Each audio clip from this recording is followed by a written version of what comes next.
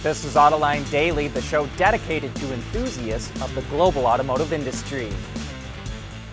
The Biden administration announced it's going to invest $5 billion over the next 5 years to install EV chargers all across the U.S.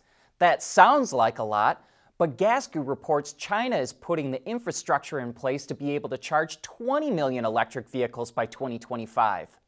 Part of the plan includes installing chargers at parking spots, building fast charging networks along highways, and opening more battery swapping stations. Currently, China has more than 2.6 million chargers across the country. The U.S. Energy Department is going to invest $8 billion to create at least 4 hydrogen hubs across the U.S. The network will produce, process, deliver, and store hydrogen. The hubs also have to support different types of hydrogen production, including hydrogen made from fossil fuels, as well as nuclear and renewable energy. And one of the hubs must produce hydrogen for transportation, industry, power generation, and heating. The DOE will talk with companies, environmental groups, and other experts for help on building the hubs and determining how many there should be. There's been a lot of activity involving automakers and their joint ventures in China lately, and now we can add Audi to the list.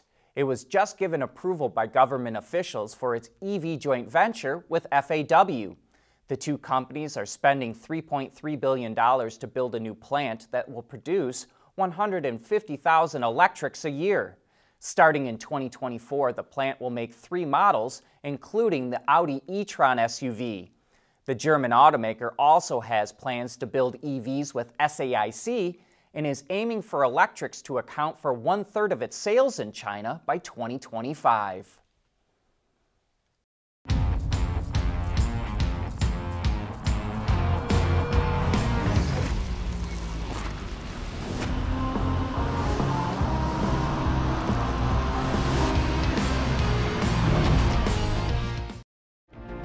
Mobility is becoming electric, connected, and autonomous, just like the manufacturing world. But will always be one thing: a reliable partner for our customers.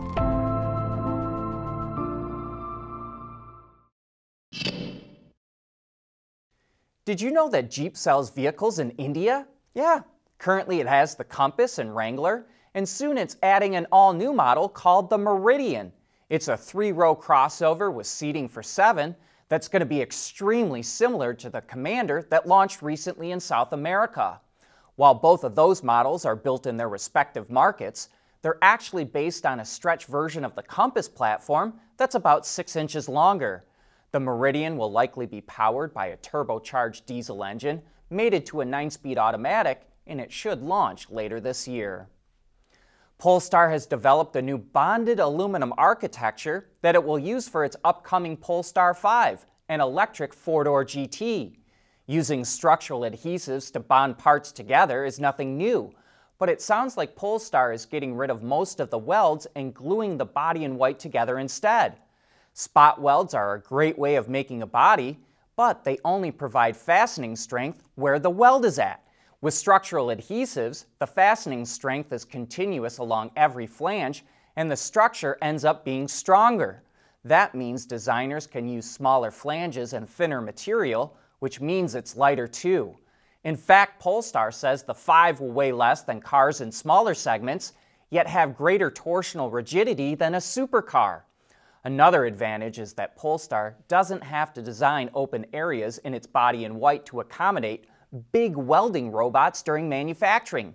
That means it doesn't have to compromise the design, which also results in a lighter, stronger structure. And that's going to allow the Polestar 5 to look more like the car that inspired it, the Precept concept, which has won all kinds of styling awards. Technology company Mobileye has big plans to expand into autonomy. Plans to launch Robotaxis in Israel and Germany this year, AV delivery vehicles in the U.S. next year, and it just announced a deal to put autonomous shuttles on roads in the U.S. in 2024. It's partnering with Ben Teller EV Systems, who will provide the shuttles, which are built on a modular electric platform and seat around a dozen people, and Beep, who will handle deployment and operations systems. Mobileye is contributing the self-driving system, which is level 4 capable. At first, it plans to have a few hundred shuttles in operation that will be limited to 35 miles an hour in geo-fenced areas. But the plan is to expand to 10,000 to 15,000 globally in the future. We want to know what drives your testing. OTA, connected car, diagnostics, remote testing. Intrepid Control Systems is here to help you work from anywhere. Intrepid Control Systems, driven by your data. Even though it's only shown a few teaser images of the vehicle and it doesn't go into production until 2024, Fisker is now taking $250 reservations for its second EV, the Pear. The 5-seater currently has a starting price of $29,900 before taxes and incentives. But there aren't a whole lot of details about the model. We do know it will be built by Foxconn in Ohio starting in 2024, with a minimum production capacity of 250,000 units a year. And speaking of reservations for new cars, Acura will start taking pre-orders for the all-new Integra in March. Acura hasn't shared many details about the model, but it will come with a turbocharged 1.5-liter engine mated to a 6-speed manual and have a starting price around $30 grand. That's about all we know for now, but Acura says it will share more details soon.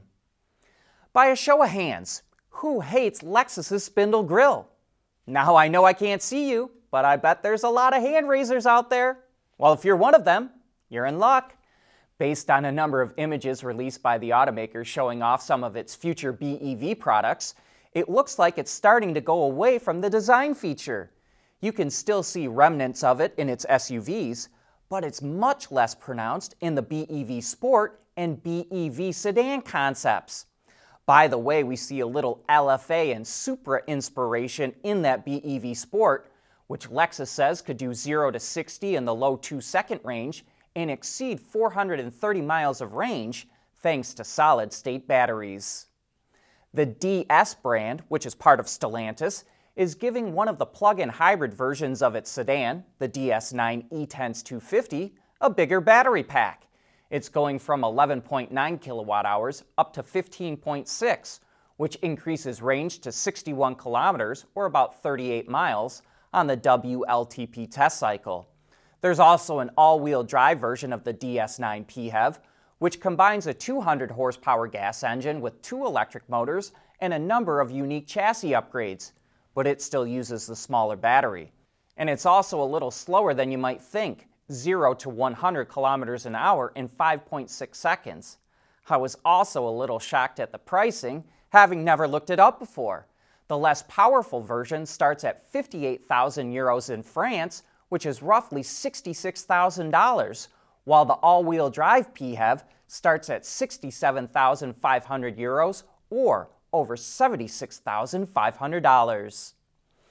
The EV revolution is upon us, but the internal combustion engine is going to be around for decades to come, especially in developing countries.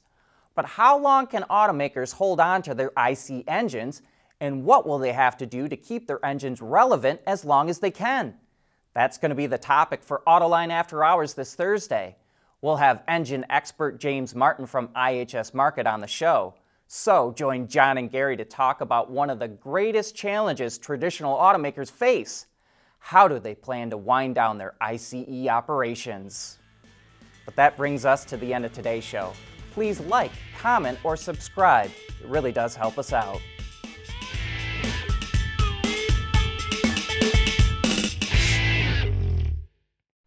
Autoline Daily is brought to you by Bridgestone, solutions for your journey. Intrepid Control Systems, over-the-air engineering, boost your game. And by Scheffler, we pioneer motion.